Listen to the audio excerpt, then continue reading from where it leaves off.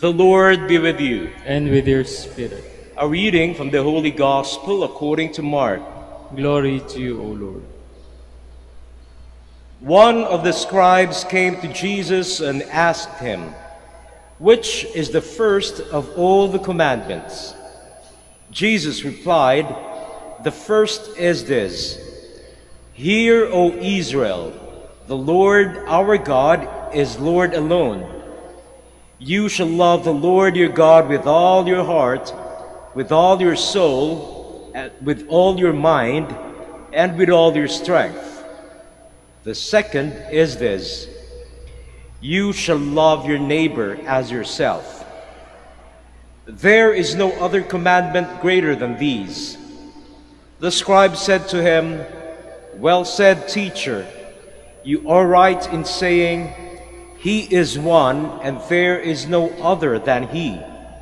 And to love Him with all your heart, with all your understanding, with all your strength, and to love your neighbor as yourself is worth more than all burnt offerings and sacrifices." And when Jesus saw that he answered with understanding, he said to him, "You are not far from the kingdom of God." And no one dared to ask him any more questions. The Gospel of the Lord. Praise to you, Lord Jesus Christ. Please be seated. Mga kapatid, tayo ngayon ay nasa kalagitnaan na ng kapanahunan ng Kwaresma. At kung inyong matatandaan, sinimulan natin ito nung Miyerkules ng Abo, kung saan sinabi ng pari sa atin habang inilalagay ang abo sa noo na tumalikod sa kasalanan at sa mabuting balita ay manampalataya. Turn away from sin and believe in the gospel. We began the season of Lent with a reminder that we need to change. That change is important, and it's about repentance. Kaya't napakagandang tanong natin sa ating sarili na nangangalahati na tayo ngayon sa panahon ng Kwaresma, kumusta na ang ating pagbabago? Mayroong bang pagbabagong naganap sa atin? Nung sinimulan natin ang Kwaresma para tayo makapagbago, binigyan tayo ng mga 3 bagay na pwede nating gawin upang makapagbago: prayer, fasting, and almsgiving. Nagagawa ba natin yung mga bagay na ito? At kung nagagawa natin itong mga bagay na ito, mayroon bang nabago sa atin? Because Lent invites us not only to any kind of change, but towards a repentance, to turn away from sin. And isa sa mga signs na tayo ay nakakatalikod sa ating mga kasalanan ay mas nagiging mapagmahal tayo. Lumalakas yung kapasidad nating magmahal.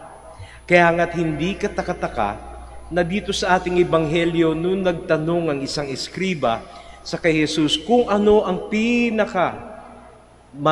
ang una sa lahat ng mga utos. Jesus simply said, the Lord our God is Lord alone. You shall love the Lord your God with your whole heart, with your soul, your mind, and strength.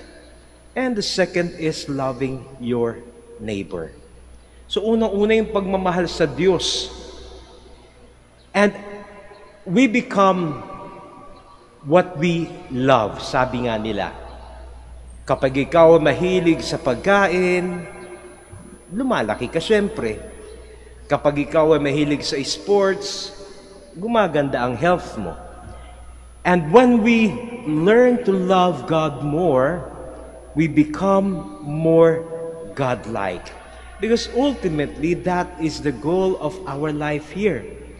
Not to become like anyone else, but to become more and more like God.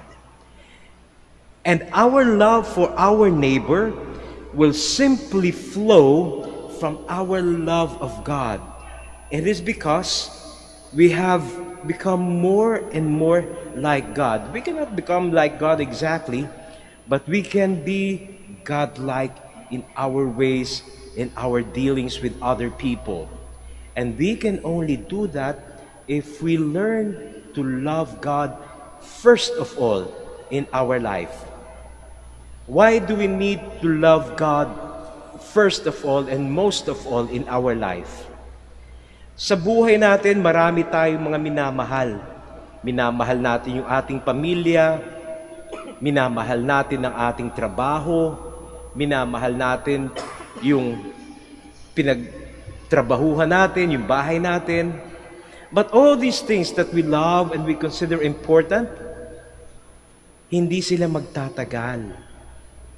And they are not God. And in the end, only God remains. Lahat ng mga bagay na pinapahalaga natin dito sa mundo, mawawala lahat yan. But in the end, only God will remain. That is why it is important that more than anything that we love in this world, we love God first of all. Because in God, we find the source of our life. In God, we find the source of our love for other people.